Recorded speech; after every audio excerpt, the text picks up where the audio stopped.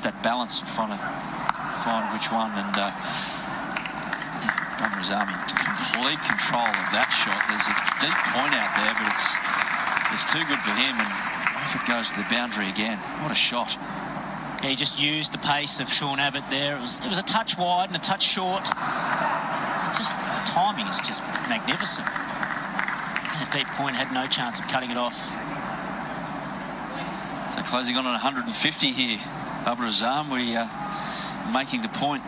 His test match record, 1150s, 1/100. The conversion rate, well, he's going to do both here in one day, 100 and a 50. As he works that away on the onside again.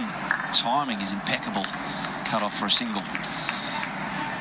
Well, I honestly believe this guy, if he can start putting in test performances like this, he can be in the same conversation when we start talking about the best players in the world. We start talking about Coley, Steve Smith, Kane Williamson, Joe Root gets floated around in that conversation as well. I think if he can start putting together some big hundreds like this in a test match arena, he's that good.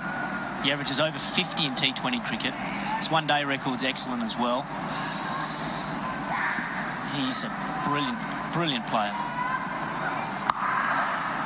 It's very hard to pick a flaw. Like, it's compact, it's neat. There's your eye a lot greater than most, Huss. I can't see too much wrong with... No, I'm with you. And his scoring rate's been good too. All round the ground, he plays spin well. He was troubled a little bit with a couple of those short ones, but, you know, managed to get through it okay. But he can hit good balls for four as well.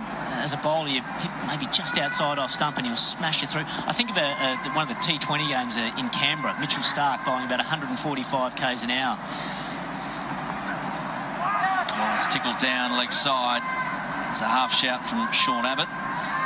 He's giving it runs. He's giving it runs, and that's his 150. Babar Azam, well played. Outstanding. And the main man in Pakistan's batting order. This is perfect preparation for their first test match in just over a week's time. Plenty of time in the middle.